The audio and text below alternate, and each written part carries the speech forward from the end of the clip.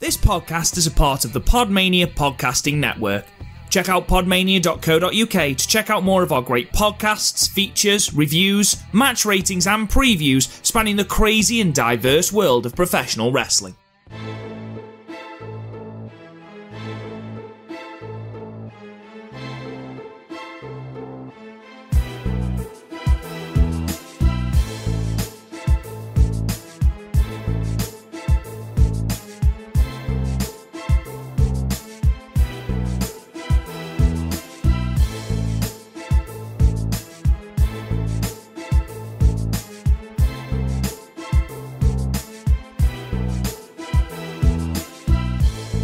What's up, everybody, and welcome to another episode of Wrestling with Johners. This is episode 92, and in this episode we're going to be looking at New Japan Pro Wrestling's Wrestle Kingdom 14 Day 2. And of course, if you've been keeping up to date with us on social media and through our podcast, you know that we dropped our Day 1 recap with Kurt Johansson just a few hours ago. But I'm happy to say that we've got Griz on the line via Skype to help us cover Day 2. So Griz, good afternoon. How are you, sir? Doing great, man. How are you? Yeah, I'm very, very well, and happy to have you back on the podcast after the last time. And the last time you were on, not only was it an excellent podcast, but you also shot yourself to the top of the leaderboard for the Brainbuster quiz, and your score of 9 has not been beaten so far, sir. So how do you feel about being top of the leaderboard after the first month or so? Well, just wanted to say before we go any further that I am going to take a kind of a page of the book of Dave Christ, and I'm going to start calling myself the Golden Griz from now on. So love it. But yep, your score's been hard to beat, so like I said, it was hard to get. Oh, absolutely. You was firing off them answers as quick as I was asking them. You were shooting them back at me, but you did very, very well there. And I wasn't sure whether a score of 9 was going to be, easy to beat or hard to beat, but you've kept on top of the leaderboard there. So I'm not going to test you with the Brainbuster quiz this week. You'll be happy to know. You can rest easy there. But next time we have you on, we're going to see if we can better your score of 9. But today, it's all about Wrestle Kingdom 14 Day 2. So for those of you that have listened to the Day 1 recap, you probably heard me and Kurt talk at length about some of the matches and some of the highlights, some of the many highlights that happened during Wrestle Kingdom 14 Day 1. And we're also talking about, and I want your opinion on this as well, Griz, the fact that Wrestle Kingdom, for the first time ever in its 14-year history, is now spread over 2 days. Kurt did have his concerns that maybe it's, throwing in some filler matches there. We may have seen a few too many 8-man tag matches in Day 1, which could be considered filler matches, although they did serve a purpose of maybe kind of building championship matches for Day 2, and I think all the 8-man tags did that. And of course we had Jushin Thunder Liger's first match of his retirement series to kick off Day 1. But overall, kind of the 2-day concept, do you think it worked, or has it worked so far? Yeah, for the most part, I would say, yeah, it actually did work out quite well, because I felt like last year's Wrestle Kingdom seemed very rushed. And despite the fact that, it was about 4 hours, 4.5 if you include the pre-show, some of the matches seemed very rushed. And, they kind of only got to second gear, and then they ended. And then you were like, well, that came out of nowhere. So I think the 2-day kind of span, well, that's a lot of wrestling to take in, and technically as a 24-hour period almost. I feel like it really lets some of the matches breathe a lot more, and gives some matches a bit more time that's drastically needed sometimes. Again, kind of relating this to last year, because obviously the year before that was Wrestle Kingdom was about 5.5 hours long, and all the matches got the time that it wanted, and it seemed it was a long show, yeah, because big show of the year, look at WrestleMania, that's long as well, but it flowed a lot more. But last year, just everything seemed to get kind of reined in a little, and just didn't get the time it deserves. So 2 days, yeah, I'm happy with this, and I'd say keep going with it. Yeah, no, I totally agree. I do believe that, and I agree with your sentiments, that it did allow some of the matches to breathe. Even like I say, the filler matches, the 8-man tags, they did kind of allow to kind of extend some of the storylines that were going there, feeding into day 2, some of the championship matches. But no, I that overall it was a massive, massive success. Do you think there's something that Vince McMahon and company could possibly consider for WrestleMania? I mean, I've been to a WrestleMania and boy, was it a long show. You got people out there for an entire week, possibly spreading a big show like WrestleMania over 2 days would have a similar positive effect. What do you think? That's always been kind of something that's kind of been in the rumor mills of, WrestleMania might turn into a 2-day event. And once again, why not?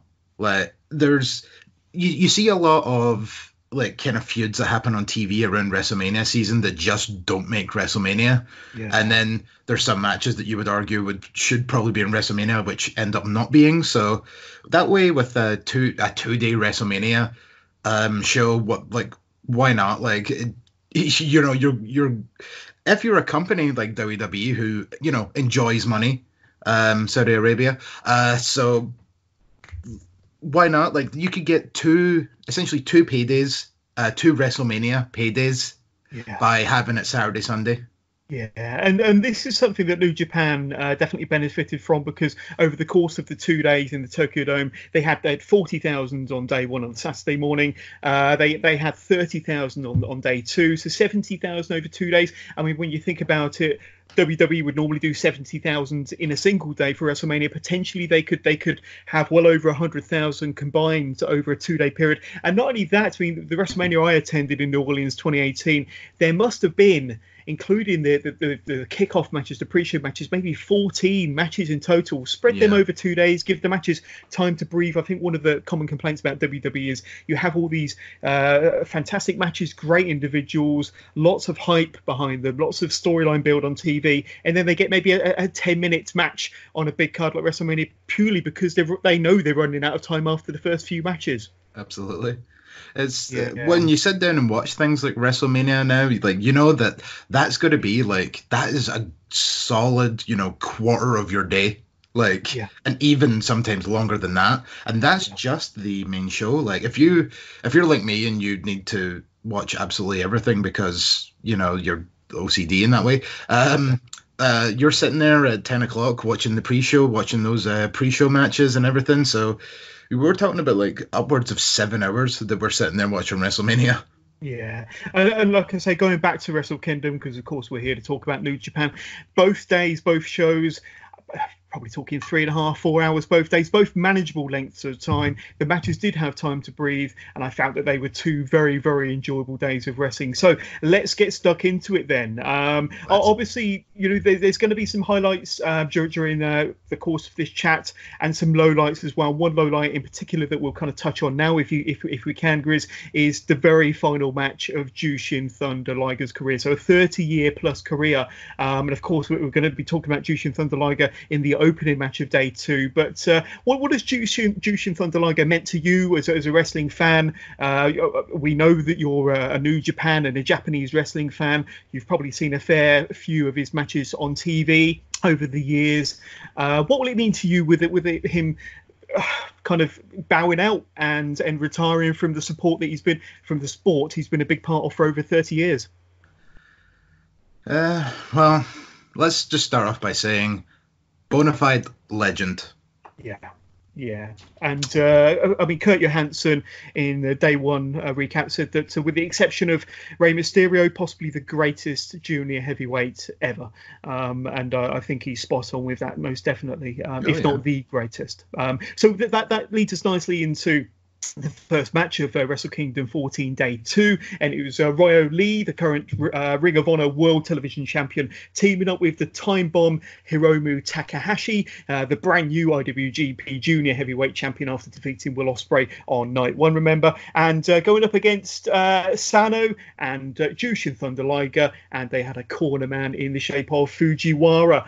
So Fujiwara, the inventor of the famed Fujiwara armbar, he didn't get a chance to kind of perform his legendary move in this match, but he was cornering the 2 legends of Sano and Liger. So now yesterday, Tanahashi defeated Will Ospreay, as I mentioned, in that epic match to win the junior heavyweight title. And tonight, he is an opponent in the final ever match of Jushin Thunder Liger.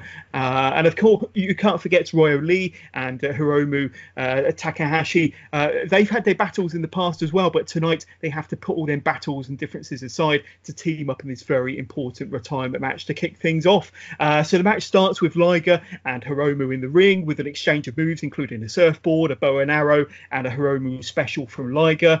So lots of really cool moves that Liger's pulling out, that are typical to him as well. However, Liger goes for the tag, and when he does so, both Lee and Takahashi, they rush into the ring. They knock Sano off the side of the ring, then double team Liger to massive boos from the Tokyo Dome faithful. The match wasn't a gentle retirement match by any stretch of the imagination for Liger. For those of you that might have thought that it would be kind of a gentle match for him, all four knocking lumps out of one another. The match does eventually come to an end with the IWGP Junior Heavyweight Champion dropping Liger with a Tiger Bomb for the 1, 2, 3. And there we have it. And I suppose this is the way it's meant to happen, with the legends going out the right way, putting the current stars over on the way out. So this was a fun match to kick day 2 off. But for the second night in a row, Jushin Thunder Liger's taken the pin, Griz. But I suppose, as I mentioned, this is the way it's done in professional wrestling. This is certainly the way it's done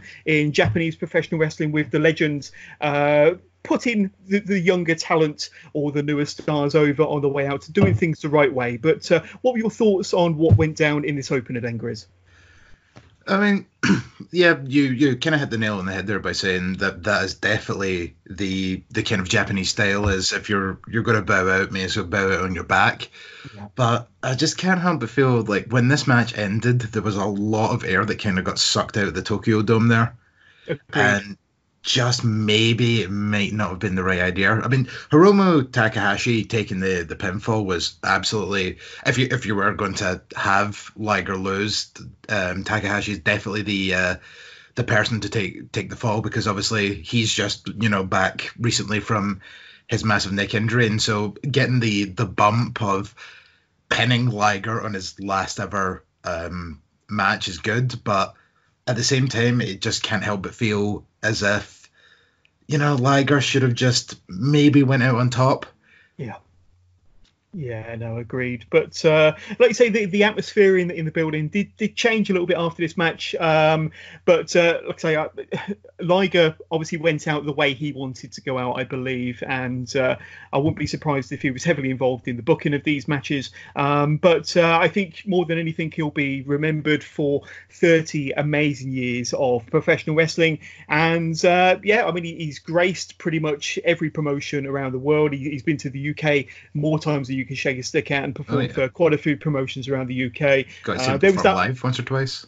Yeah, absolutely. And like I say, he didn't really grace the ring of WWF or WWE. There was that one time when he was at NXT TakeOver New York, and he had that tremendous match against Tyler Breeze, and that's probably a match that Tyler Breeze will probably remember for the rest of his life. A real honour to wrestle a legend in his only match in a WWE ring. But yeah.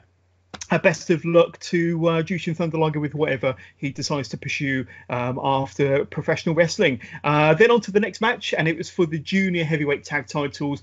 Sho and Yo from Roppongi 3K versus Ishimori and El Phantasmo, part of the Bullet Club, of course. Now, this match happened just as my feed for New Japan World decided to play up for about half an hour. So I was trying to find various alternatives to watch this match, which I did eventually.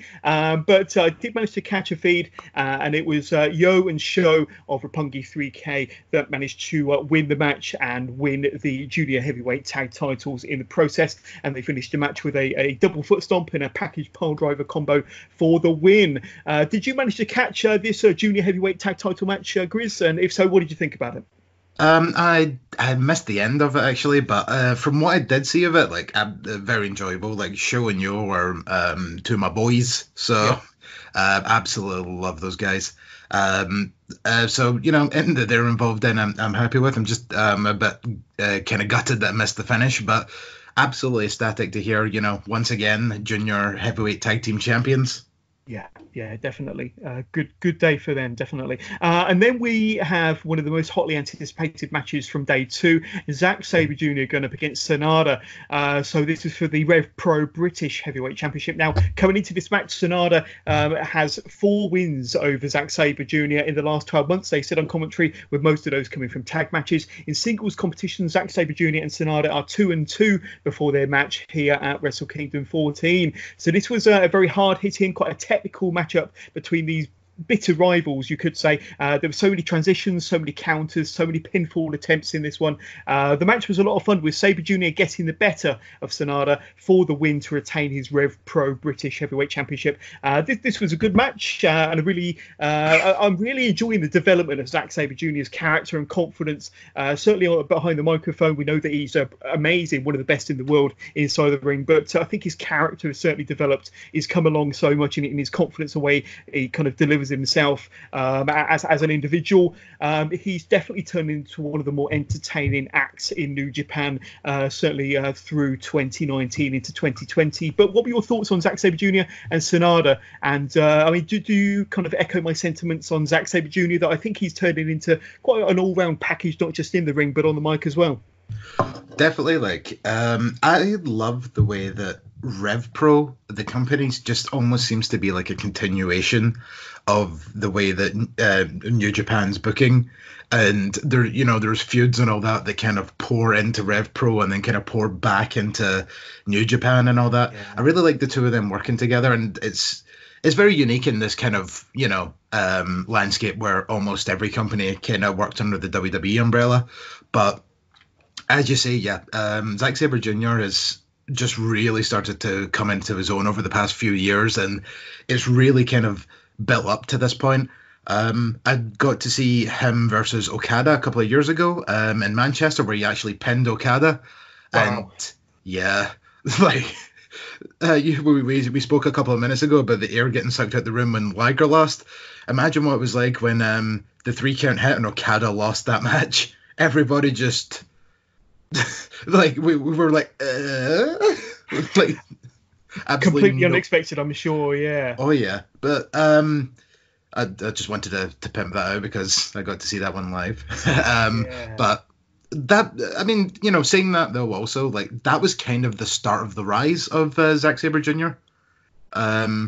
When you really think about it, like that was the biggest win of his career at that point, and it's kind of went on from there. And multi-time Rev Pro champion, constant matches with Tanahashi and all the likes of that. Like, so he's definitely getting up there, and he's had matches against Okada for the IWGP title. He's won the New Japan Cup. He's pretty much doing everything. I wouldn't be surprised if maybe this year or potentially next year, I wouldn't be surprised if he wins the whole G1. Yeah, I think he's definitely going to be a contender. The way they're pushing him anyway. I mean, this is the second Wrestle Kingdom where he's been able to pull off a singles victory. So when you look at the other British talent they're pushing in Japan, Will Ospreay alongside Zack Sabre Jr., they're definitely behind. They've got some special talents there, and they know they've got some special talents in there, doing the right thing by pushing them the right way. But speaking of special talents, the next match, Jon Moxley versus Juice Robinson. So Robinson was victorious the night before when himself and his partner David Finlay managed to win the heavyweight tag team gold from Guerrillas of Destiny. Jon Moxley managed to regain his United States IWGP belt the night before as well over Lance Archer. And this is kind of a match that's been building. They've had a bit of a rivalry through 2019, especially when Moxley beat Juice Robinson for the United States Championship. And here they are, Wrestle Kingdom 14. The stage is set. What were your thoughts going into this one? I mean, you probably saw their matches from the night before, especially that brutal match that Jon Moxley had with Lance Archer, which was one of my favourite matches of the night from night one. But going into this one, Juice versus Moxley, what were your thoughts and expectations?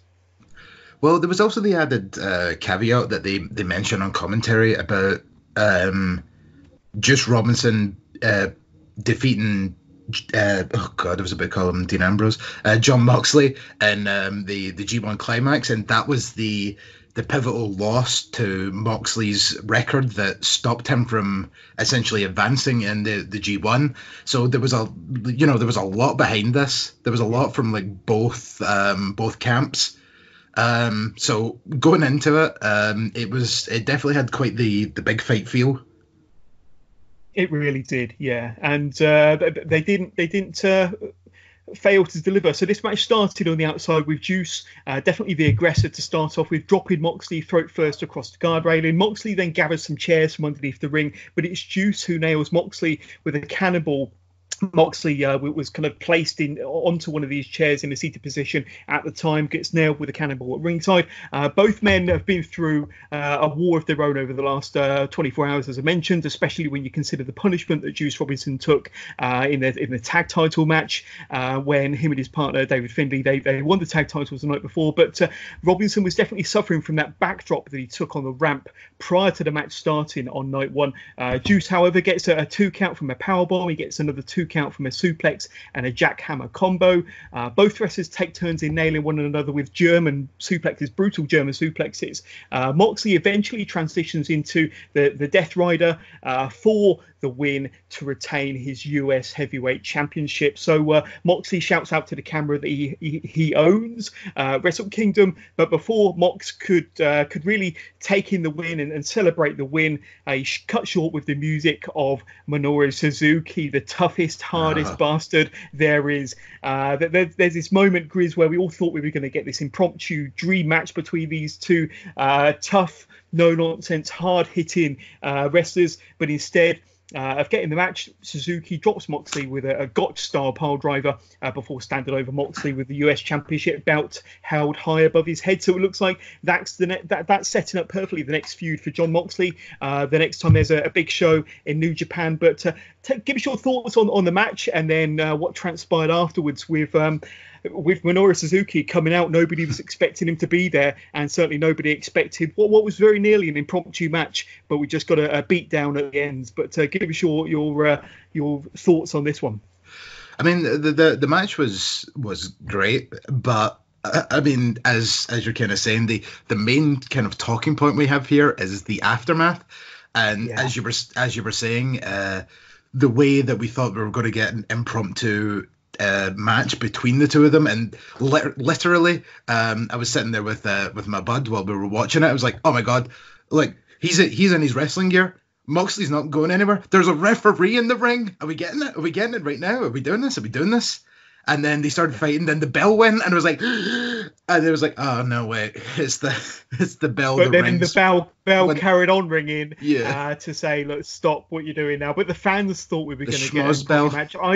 Yeah, I mean, it would have been perfect to have given us that impromptu match. You can see the headlines, but I think they're keeping us kind of hooked in their bated breath and kind of for us to all anticipate the eventual match between Moxley and Suzuki sometime down the road in 2020. But that was one of the highlights of the night for me. The match was good, but when that kind of face-to-face, that encounter happened, I was there, hook, line and sinker.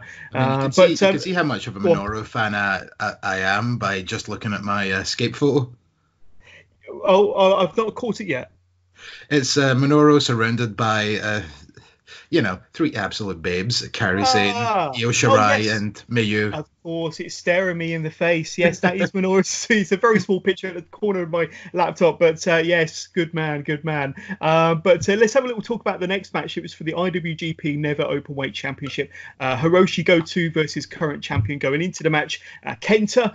So this was another battle between these two veterans of the business and a really back and forth match. Goto manages to drop Kenta with an Ushi-Guroshi. Kenta strikes back with a draping DDT and a drop kick into the corner, with Kenta very nearly winning the match with his psycho knee, or I suppose the running knee. There's a series of stiff palm strikes from both men and another close near fall from Goto's GTW. However, the match came to an end in quite dramatic fashion, with Goto getting the pinfall with his GTR, once again becoming the new IWGP Never Openweight Champion. And this very, very stiff, hard-hitting, sometimes hard-to-watch championship match. So Kenta no longer the never openweight champion. That leaves him to kind of pursue other challenges, which we'll talk about a bit later on. Goto is the new never openweight champion. But to give us your kind of 2 cents worth on this one then, Griz. Did you enjoy this one?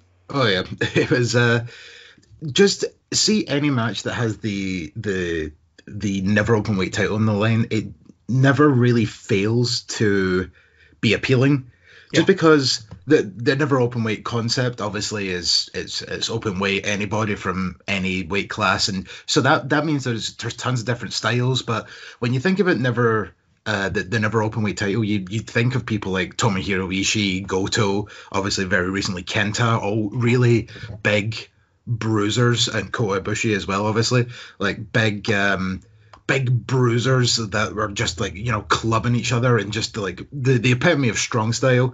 So just, any never openweight title match is always an instant classic, and this definitely ended up being one of them. Fantastic stuff. Yeah, it really was. It was one of them matches where you winced every time they struck one another. It certainly was a very hard-hitting match. I think we're going to be talking a little bit more about Kenta later on in the podcast. But leading us nicely to the next match, Jay White and Kota Ibushi. Now, remember, these two were defeated in their matches from day one in the double gold dash matches. And, of course, Jay White lost his Intercontinental Championship, and Kota Ibushi was unsuccessful against Okada in the main event of day one. But here they face one another. There's a very scary spot at the top of the match where White sends Ibushi off the ring apron face first, or possibly neck first, into the guard railing before throwing Ibushi again into the guard railing chest first. So not a fantastic first minute or two for Ibushi in the start of this match. Ibushi does respond with a snap rana followed by a tope over the top rope onto White on the outside. In his main event championship match on night one with Okada, Ibushi took a ton of punishment, an awful lot of punishment, especially to the neck and the head during that match. So he's probably at about 50% during this match, I would say. Ibushi drops White with the bastard driver, but Ibushi is just too beaten to make the cover on this occasion. Ibushi gets into his trance-like state when towards the end of the match, where he's kind of in the zone essentially, and he's able to take any amount of punishment that White throws at him, with Ibushi nailing Jay White with some really solid and stiff forearms and a wicked clothesline. White hits an avalanche Uranagi from the top rope. That looked pretty painful. Then Jay White throws Ibushi into the ref, sending the official to the outside. Gato then comes in with a steel chair, but Ibushi knocks him clean out of the ring before delivering the last ride powerbomb on White for a visual pinfall. But of course, no referee, still out on the floor on the outside. Ibushi grabs the official, brings him back into the ring. Just in time to count what should have been a 3 count from a knee strike. However, Gato pulls the referee out of the ring to prevent the count once again. White throws the steel chair that's in the ring directly into the face of Ibushi with force. Gato throws Ibushi, nails Ibushi with a foreign object, possibly some brass knucks or something like that wrapped around his hand. I think it was, yeah. Yeah, White delivers a straight jacket, a bloody Sunday, and a Blade Runner for the eventual pinfall over Kota Ibushi. So this was a well-booked match. A fair bit of interference. Sometimes I don't mind that, as long as it's beneficial to the storyline. Ibushi looked as if he'd had the match won at one stage, especially when he was kind of in that zone and really taking all the punishment and just nailing White with some stiff forearms. But the craftiness of White and Gato won the match in the end, and Kota Ibushi has taken more punishment than I've seen one man take in a 24-hour period, certainly with his 2 matches, and Ibushi needs to take a long holiday after Wrestle Kingdom. So this was a very enjoyable match. Unfortunately, Kota Ibushi is 0 for 2 in his 2 matches over Wrestle Kingdom. Jay White did pick up the victory by nefarious means here against Kota Ibushi, but I'd love to know your thoughts on this one. It was quite an enjoyable match. Yeah, it definitely seemed almost a bit like desperation for Jay White, with the amount of interference and underhanded tactics. But the kind of interesting thing that I think is coming at this match is obviously going to be the state of mind of Kota Ibushi.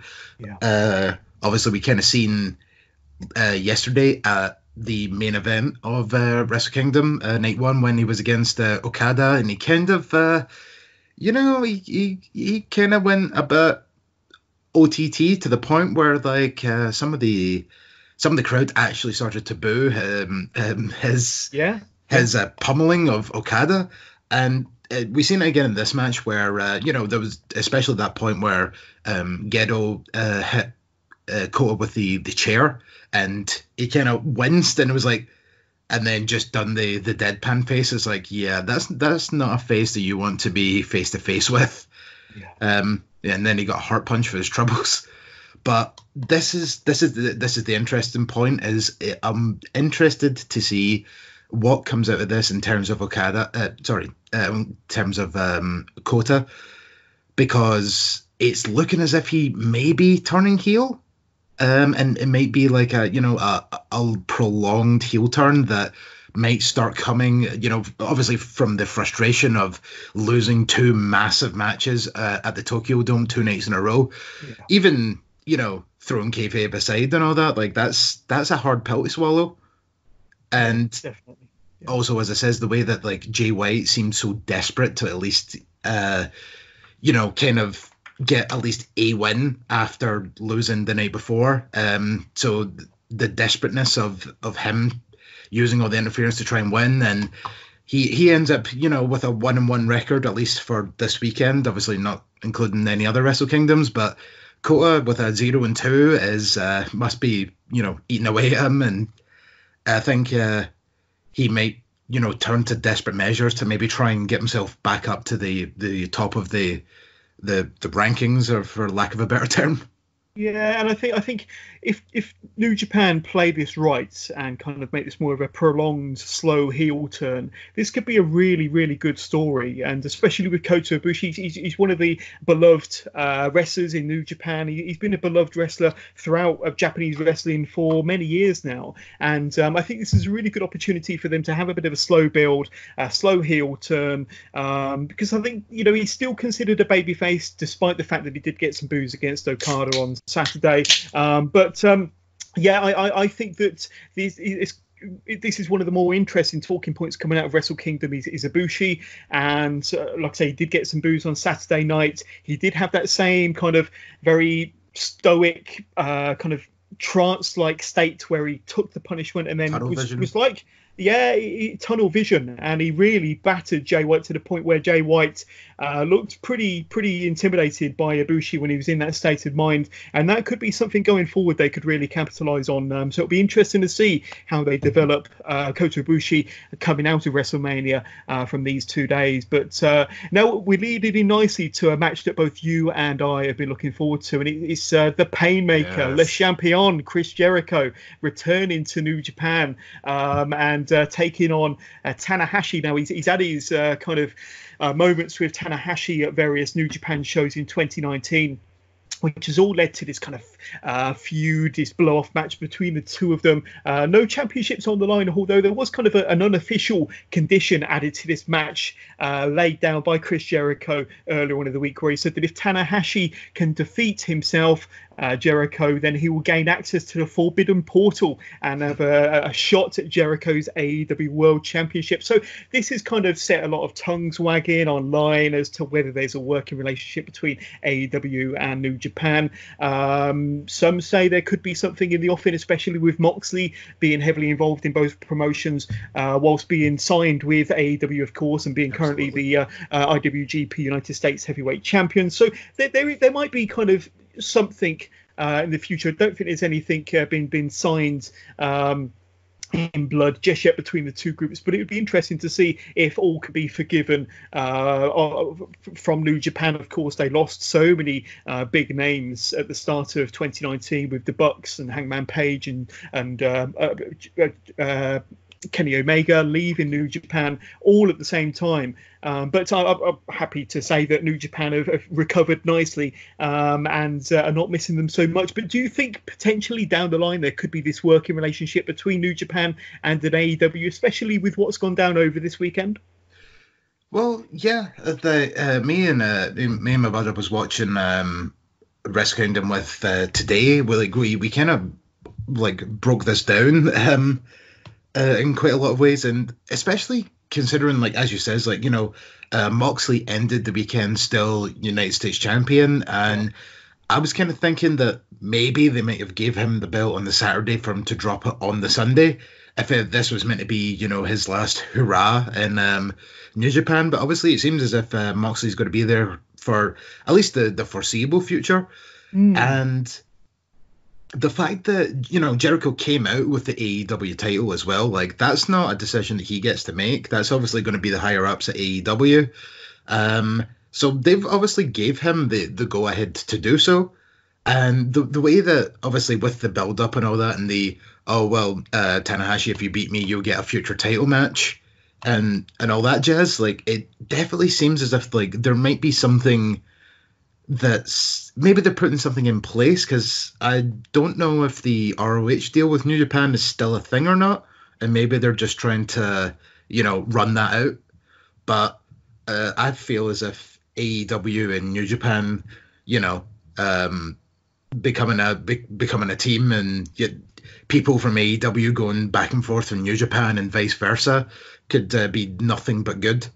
Yeah, definitely, especially with New Japan looking to expand and have more regular shows in the US and setting up New Japan America as well. Maybe they're looking for somewhere on kind of American soil, or a company on American soil, to help with the groundwork for that, and maybe a relationship with AEW won't be a bad thing. But we shall see what happens. I'm sure all will become apparent very, very soon. In this match, Jericho versus Tanahashi, though, there's some fun mind games being shared between these two in the early stages. The match goes to the outside, where Jericho dumps Tanahashi over the railings and onto the announce table, setting Tanahashi up for a brutal DDT on the announce table. Now, this was a slower style match compared to some of the others that we've seen over the last 2 days at Wrestle Kingdom, which, to be honest with you, made for a refreshing change. There's been so many blistering, fast-paced matches that we've seen, that having a slower paced match was certainly good, in my opinion. Jericho pulls the referee into the path of a charging Tanahashi before Jericho whips Tanahashi with his weightlifting belt. Tana connects with a massive crossbody off the top turnbuckle down onto the floor on the outside. That was a pretty cool spot. Tanahashi works over Jericho's knee during this match as well, which comes into play when Jericho is unable to capitalize after hitting a lion salt. Jericho misses his Judas effect spinning back elbow, with Tanahashi delivering a code breaker of his own, followed by a sling blade for a 2 count. Then Tanahashi goes for a flying crossbody once more, but this time Jericho is able to roll through on the move and then apply the Lion Tamer for a second time, with Jericho pulling back even further, giving Tanahashi no other option but to tap out to Le Champion, giving Chris Jericho his first Wrestle Kingdom victory. So this was a really well booked match. Like I say, a slower pace, a different pace match to what we've seen certainly in day 1 and day 2 of Wrestle Kingdom. I thoroughly enjoyed this one. What about yourself? I know you're a big Chris Jericho fan. You love the fact that he's kind of on New Japan card, a Wrestle Kingdom card. But how did it sit with you when you were watching it over your bowl of cornflakes this morning then, Griz? Well, it was more a can of cider, but the Scottish do Scottish well, don't we? But oh yeah, absolutely. Sip of cider for the working man. I'm not gonna lie, like we've established how much I love Chris Jericho after the last time I was on the show, but even after all that, I was still absolutely baffled at the fact that he not only did Jericho win this match, but the fact that he tapped out Tanahashi. Yeah. For I may not watch every New Japan show in the world, but this is like one of the first times I personally have seen Tanahashi like tap out to something, and so like that was something. It's almost like Hulk Hogan style levels of rarity when it comes to Tanahashi tapping out. I was completely dumbfounded. But by all means, I was absolutely happy with the result of the match. And yeah, you're right. The match was a bit slower pace, and it was quite interesting. And the way that they were using each other's kind of maneuvers, and the way that Tanahashi kept doing the Jericho flex and that "come on, baby" and stuff like that. Like the main games, and even the build up when Tanahashi painted his face like Jericho and was playing with a band and all that. Like the whole build up, the whole match was done really well, and I just I don't have anything else to say other than like this was arguably I'd probably say this potentially would be my match of the night, just in terms of the amount of enjoyability, if that was a word, that came out of it.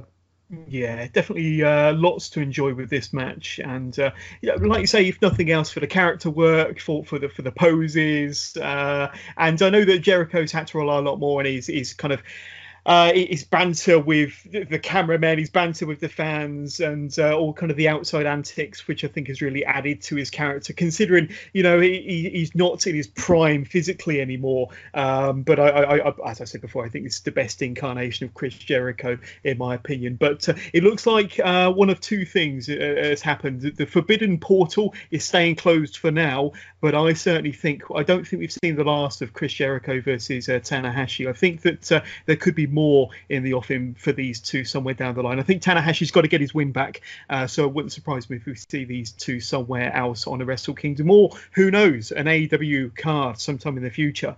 But that would be pretty exciting. But now we move. Well, just before we move on, go for it. Yeah, carry on.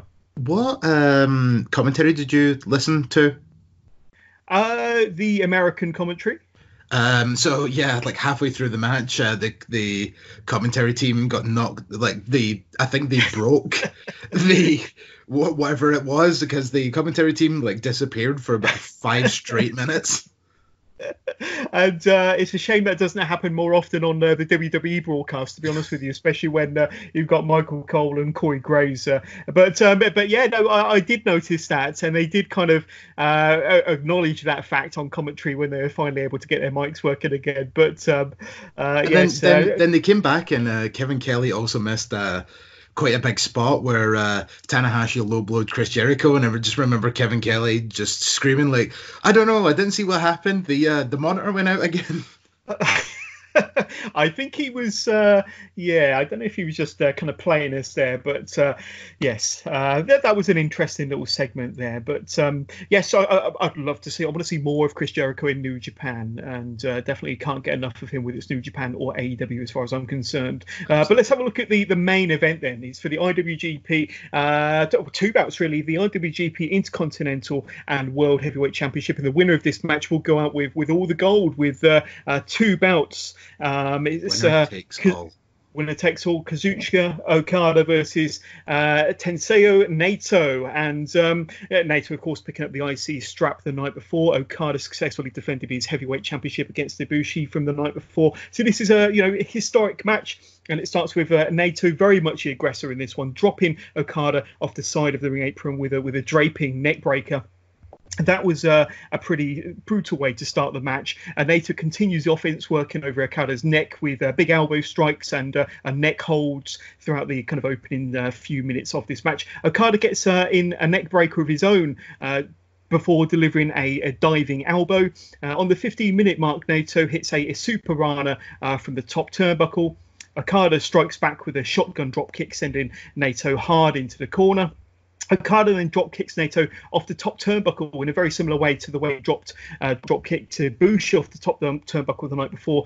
So Naito goes over the top, down into the floor down below, and it seems like Naito tweaks his knee or injures his knee here. Okada even drives Nato's injured knee down onto the announce table at ringside, with Naito just managing to beat the referee's 20 counts, and it was only just as well, because I think he stumbled on something like the 18 count and just managed to get in on like 19 and 3/4. They're really good at stuff like that. Oh man, it's like yes, it really does add to the drama. There was an incredible poison Rana spot from the top rope from Naito, but he still couldn't get the job done. He still couldn't close down the match even from that poison Rana. Naito nearly and probably should have had the match won from a brilliant Destino for a very close near fall. Okada deploys his spinning Rainmaker. Okada then turns a Destino into a tombstone pile driver before connecting with another punishing Rainmaker, but Naito kicks out just before the 3 count. There's so many false finishes in this match, especially towards the end of this one.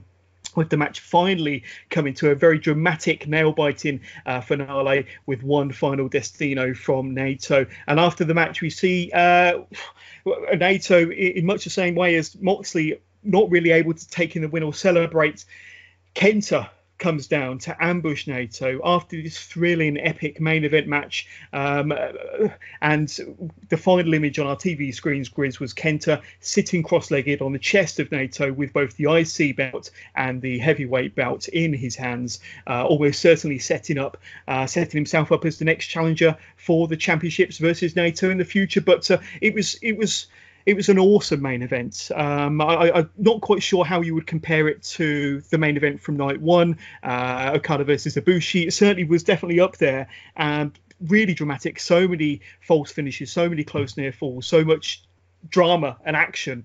And then to top it off, Kenta coming down and staking his claim to both belts. So give us your 2 cents worth on the match and what we saw to close out the show. Well, this is the one thing, like every year, obviously Wrestle Kingdom, 4th of January, only 4 days into the new year, and you already start the year off always every year with incredible matches that we start off by saying like, oh yeah, that's a match of the year candidate. And it's not just purely because it's 4 days in the year, it's because these matches deserve to be in the conversation. And 12 months from now, like, some of these matches probably will still be in the conversation regardless of what happens between now and the end of December next year. And I would probably argue that the Kota Ibushi Okada match from last night or yesterday morning for us was maybe better, but the outcome of this match just I don't know, that really hit home a lot more for me, because I was talking to my bud during this match when I was like, all Naito wants to do is win the heavyweight title in the main event of Wrestle Kingdom. He's been trying it for years. That's all he wants to do. And you know what? Not only tonight did he do it, but he walks away a double champion. And just that aspect of the story of this match was just incredible, just in that way. And then we get the bonus story of Kenta coming out and attacking and laying out Naito, and then doing the Shibata cross-legged sit on the chest with the belt. It's just like, I mean, there's only so much disrespect that you can give to one person. I think he gave him all of it. And yeah, definitely. Naito versus Kenta. Yes, please. Here's my money. Thank you. Yeah, most definitely. Now, when Naito was the heavyweight champion, IWGP heavyweight champion the first time round, the fans almost kind of rejected him as their champion. That was a couple of years ago, though. I mean, times have changed. Naito's changed. He's kind of developed a lot more as a performer. Do you think he's going to be a popular IWGP heavyweight champion and intercontinental champion combined? Do you think the fans are going to reject him for a second time? Or do you think because they've got such a hot heel challenger in the shape of Kenta, having done what he did at the end of Wrestle Kingdom 14 Day 2, do you think that now the fans are going to be on his side, unlike the first time round? I would argue that Naito has actually been ready for a couple of years now. Yeah. Maybe that first time that he won it, I mean, personally, I was over the moon when he won it, and I was actually admittedly quite devastated when he lost it, like a month later. Mm-hmm. And then that's the only taste of the IWGP heavyweight title that he's had, and that was 4 years ago, maybe. So I feel like, obviously, within that 4 years, not only has Naito grown as a character and a wrestler, but Los Ingobernables as a stable have very much grown. And I mean, back in the day when Naito first won that belt, the Bullet Club were the thing. They were the big shit in New Japan. And let's say over the past couple of years, Bullet Club have practically kind of fizzled out, and they're just a bit of a wet fart on New Japan these days. Yeah. And Los Ingobernables have, they've definitely taken over the top spot as the top faction in the company. So all of them, like, together in general, I think really also help Naito in a way, because like they all kind of rely on each other when it comes to popularity. And needless to say, you see a lot more Los Ingobernables shirts and hats and jackets and the like about now that used to be Bullet Club t-shirts. So yeah, I don't feel like I feel like now. I think it was now or never. Is probably what I'd put it down to. If they weren't going to give Naito the belt today, which they did, and I am 100% behind that. But if they didn't give him it today, I think maybe they missed the boat. But I think overall, this can only be nothing but good for New Japan, for Naito in general. You've got Kenta set up as your first challenger, which is going to be an amazing match. And all in all, this can be nothing but good. And so I welcome it all wholeheartedly. Yeah, and going back to the top of the show where we asked about 2-day Wrestle Kingdom, has it worked? I'd say when day 2 or morning 2, night 2, whatever you want to call it, Wrestle Kingdom 14 closed this morning for us in the UK, I think it was definitely a massive thumbs up, and both days delivered. The show as a whole delivered. I think that, you know, the 70,000+ people that saw it over the 2 days in the Tokyo Dome enjoyed their hell out of this, and I think the performers definitely delivered. And coming out of it, so much to digest. I mean, you got so many new storylines because, of course, New Japan always essentially start their new season after Wrestle Kingdom, like WrestleMania's. You know, the following night on Raw, it's a brand new start, a brand new series. But yeah, I mean, not only do you have kind of a new chapter starting, you've pretty much got an entirely new book starting, coming out of Wrestle Kingdom and going into New Year Dash tomorrow night with new champions across the board as well. I don't think there was a single championship that didn't change hands, if I'm not mistaken. And I think just about, well, certainly most of them, the majority of the titles that were up for grabs over the 2 days changed hands over the course of these 2 days. But what gives your overall thoughts on Wrestle Kingdom 14 then, Griz? I mean, for me, it's definitely a success. I mean, I was more invested in some of the matches and some of the action from day 1 compared to day 2. I did love the Jericho antics and the John Moxley match with Juice Robinson and Suzuki coming out, and then the main events. But day 1, I think it had me leaping out of my chair for more moments than I had on day 2. But what about yourself? I mean, certainly overall from myself, it was a massive, massive thumbs up. Sum up Wrestle Kingdom as a whole from yourself, Griz. For the most part, I wholeheartedly agree. I do believe that the 2-day thing works so much better. That we got so much more out of these 2 shows than any one really long ass show can do. Yes. And as we kind of harped on earlier, the way that, you know, matches got time to breathe, they got time to really tell a story and not just feel kind of cut off like they have done in years past.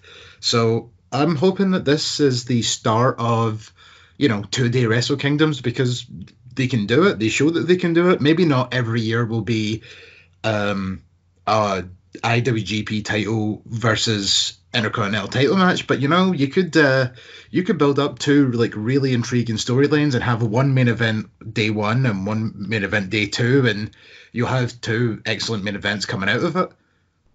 Definitely, and it also gives an opportunity for more of the New Japan talent to be involved over them 2 days, more storylines to build, more dramatic matches. But yes, if you haven't seen any of Wrestle Kingdom yet, Wrestle Kingdom 14 over the last 2 days, go out and watch it. Subscribe to New Japan World. I mean, you can watch all the New Japan action from just £7 a month, and definitely money well spent. But Griz, that kind of brings us to the end of this episode 92 of Wrestling with Johners, our day 2 Wrestle Kingdom 14 recap. Thank you so much for helping us out with this special episode, sir. Well, thanks for having us. Thank you for letting me talk some more Chris Jericho. No, you're more than welcome, and we'd love to have you back on the show sometime soon. But before we say goodbye, do you have any social media plugs, any handles you want to throw out there, anything you want to promote while you're on the Wrestling with Johners podcast? Well, it's been a podcasty couple of days for me, to be honest. This will be the 3rd podcast I've done in about less than 48-hour period. Wow. So I will Currently, I will pimp out my Robot Wars podcast, or Robot Wars / BattleBots podcast called Rise of the Robots, where me and my co-host Alan, we sit down, we watch some Robot Wars or BattleBots, depending on where we are in the timeline, because we started at the start. We've done season 1 and 2 of Robot Wars. We're now on to the first proper season of BattleBots. So if you remember Robot Wars or BattleBots as a child and you want to come along for the ultimate nostalgia trip, it's all the Robot Wars and BattleBots are on YouTube, so you can watch along with us and then come along and then listen to the episode while we talk about it. So that's Rise of the Robots, and Spotify. You can find us on Audio Boom, and now I'm pimping it anywhere I can. So yep. Brilliant. We'll all catch that. But what I'll do is I'll throw out your Twitter and some of your social media handles in the description to this episode. So anything else you want to pimp out before we say goodbye? That's about it. Just Los Ingobernables de Japón. There we go. But thank you, Griz. We look forward to having you back on the Wrestling with John's podcast sometime very soon, hopefully in the very near future. But as I mentioned at the top of the show, no, you're very welcome. At the top of the show, I mentioned our new website, wrestlingwithjohners.com, where you can find everything Wrestling with Johners related, all in one place, including our full archive of podcasts, vlogs, interviews, our daily news updates, our exclusive team of writers that post articles on there on a regular basis, and so much more. So go and check that out, wrestlingwithjohners.com, and you can find all of our social media links as well. So if you want to get in touch with us via Twitter, Facebook, Instagram, or even email us, you can do. Just click on the links at the top of that page. So please keep it tuned to the Wrestling with Johners podcast for all of your weekly NXT and AEW updates. Our next episode, as a matter of fact, will be dropping next Saturday, so in 6 days' time, where we'll be doing a special preview for NXT UK TakeOver Blackpool 2, which is an event I'll be at. So not only will be previewing it on the Saturday, I'll be there present in the flesh, watching it in Blackpool on the Sunday. And I think myself and my Wrestling with Johners cohort, Matt Bayliss, will be doing possibly a slightly drunk review or a recap show on the Sunday evening. But if we're too drunk, we might save it to the Monday morning. We'll see how that goes. But if you have enjoyed listening to this podcast, please don't forget to spread the word. Tell your friends and tell your family. And don't forget to subscribe to the Wrestling with Johners podcast so that you don't miss out on a single episode. But from myself and from Griz, thank you very much for listening. Catch up with you all again soon. Au revoir.